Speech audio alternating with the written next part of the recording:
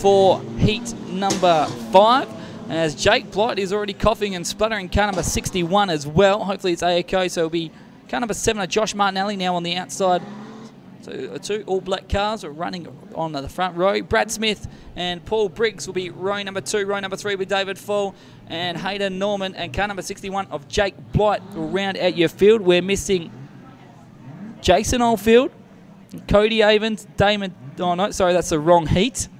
We're missing James Westerman, David Falls out there in car number 9. I'll work it out. You start Kate the race. Helms. Kate Helms might be the one. So they're the 2 we're missing out in this one, as heat number 5 is set and underway for Collie Cams of the Camping World. And it's going to be the man on the inside of Kieran Norman who gets the better of Josh Martinelli. One car very sideways. In fact, he spun onto the infield. That was Brad Smith. 1-1. Almost went up against the bar wall. That was car number 6 of Hayden Norman. They'll rejoin in 6th and 7th place, but they're all right behind car number 5 of Kieran Norman, who leads from Josh Martinelli. One car still coughing an almighty L'Oreal, and that's car number 61, I think, of Jake Blight.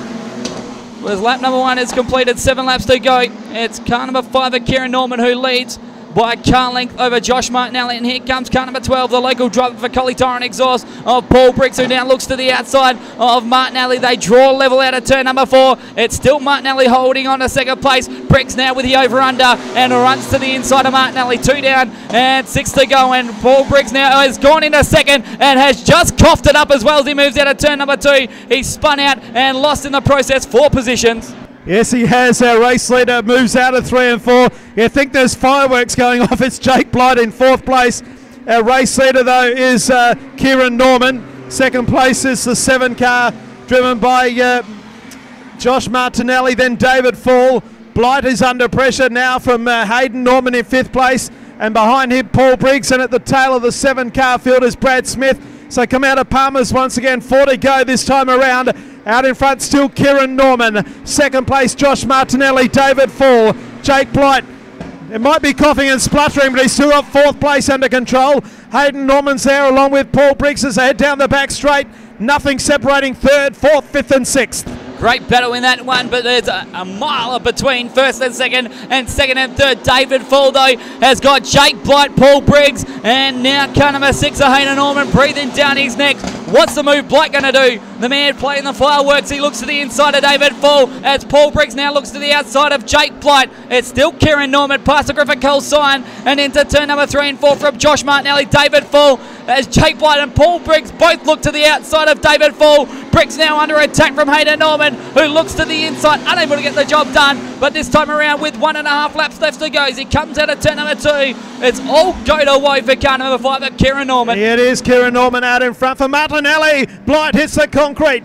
Now that might stop the fireworks as they move out of Palmer's corner. The white flag's on display. It has stopped the fireworks, it's stopped the car. It's locked up there in Pitts Bend. The yellow lights have come on. Yep, he hit the fence, and I said in the call that'll stop the fireworks. It has indeed. Chips held late last year. As we come into the main straight, the green lights are back on. 2 laps to go, and Josh Martinelli missed the start by about 4 car lengths, which is not what you need to do when you're in 2nd place behind Kieran Norman. Back in 3rd place is David Fall, Paul Briggs, back to Hayden Norman, and then at the tail it's Brad Smith as they head up into Pitts Bend. 1.5 to go. Out of turn 4, they'll greet the white flag. Kieran Norman out in front. 2nd place, Josh Martinelli. Back to David Fall, Paul Briggs.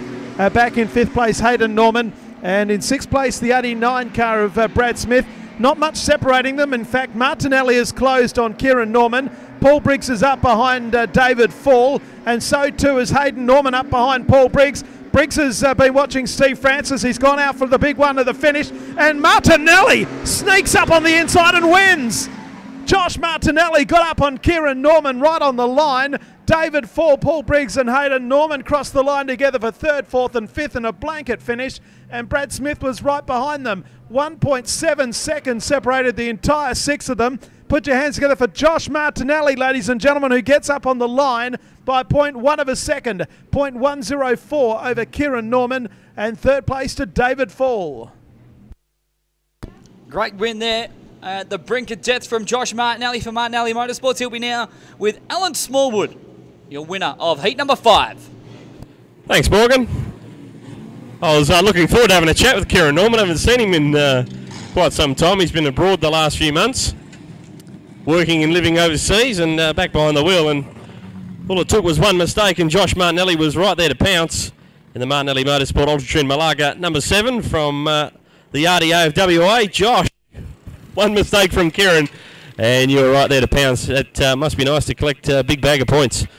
That was a good race. That I haven't really been on this Collie track much, so I'm loving it at the moment. I just got to thank everyone that's helped me, Dad, Josh, Ben, my girlfriend, and everyone. This has been. I'm loving it now. I don't know why I stayed out of the seat so long.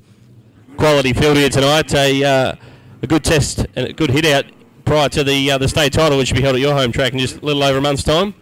Yeah, I'm looking forward to it.